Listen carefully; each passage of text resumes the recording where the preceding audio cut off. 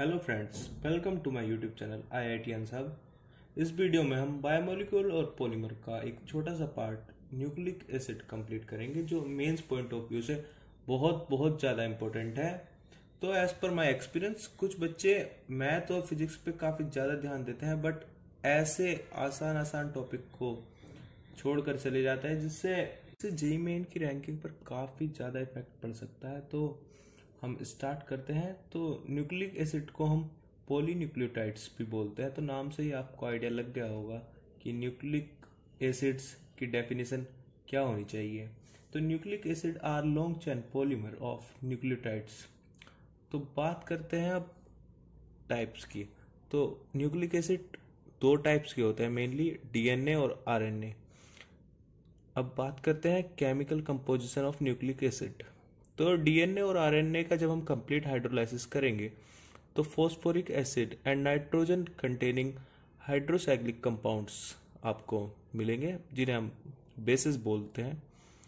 अब JEE mains में इस पर क्वेश्चन बन सकता है कि शुगर मोइटी में इन दोनों में DNA और RNA में क्या क्या डिफरेंस है। तो DNA में बीटा D2 डीऑक्सीराइबोज और RNA में बीटा D राइबोज होता है। तो आई होप कि आपको इनकी स्ट्रक्चर याद होंगी।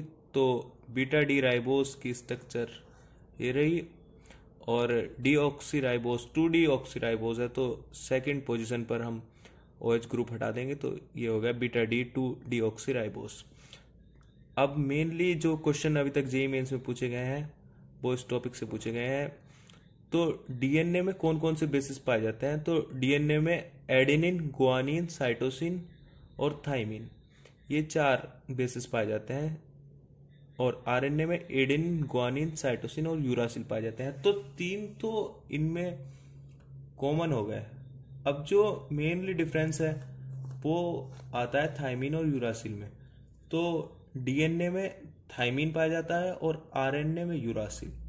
As per the convention, adenine को कैपिटल A, गुआनिन को कैपिटल G, साइटोसिन को कैपिटल C और थाइमिन को कैपिटल T से हम यहाँ शो करते हैं। तो आप जिससे कभी ना इन दोनों का डिफरेंस भूलें, तो इसलिए एक ट्रिक आपको हमेशा याद रखनी है, या तो आप ये याद रख सकते हैं DTU रन।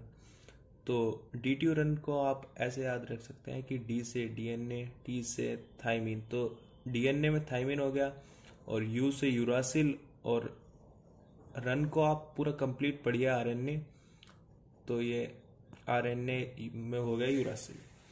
और एक और ट्रिक है धतूरा, आप इससे भी इसे आसानी से याद कर सकते हैं। अब बात करते हैं हम इनके स्ट्रक्चर्स की। स्ट्रक्चर्स पे वैसे ज़्यादा क्वेश्चन अभी तक नहीं आया, लेकिन आई होप अब ऑनलाइन एग्जाम हो गया तो स्ट्रक्चर्स पे आपको काफ़ी सारे क्वेश्चन देखने को जरूर मिलेंगे। अब बच्चों को स्ट्रक्चर याद रखने में काफ़ी प्रॉब्लम होती है, तो हमें सिर्फ मेन बातें ध्यान रखनी है, जिससे हमारे सारे क्वेश्चन हो जाएंगे।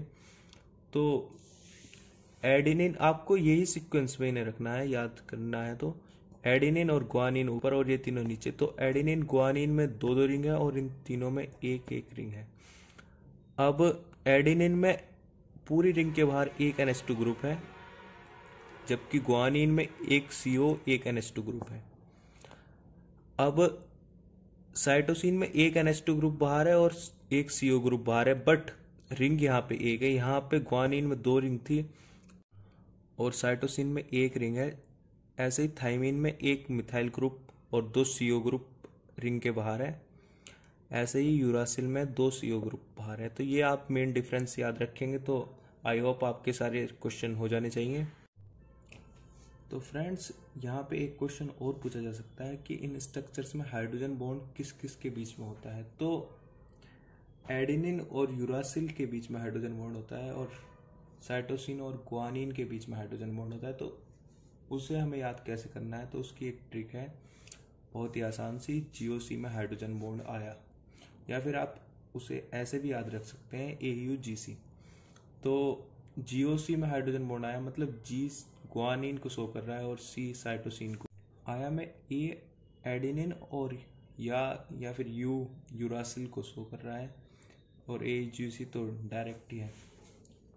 तो आई होप न्यूक्लिक एसिड पे आप क्वेश्चन कर सकते हैं, सारे क्वेश्चन आपसे हो जाएंगे बहुत इजीली। आपको बस ट्रिक याद रखनी है। Thanks for watching.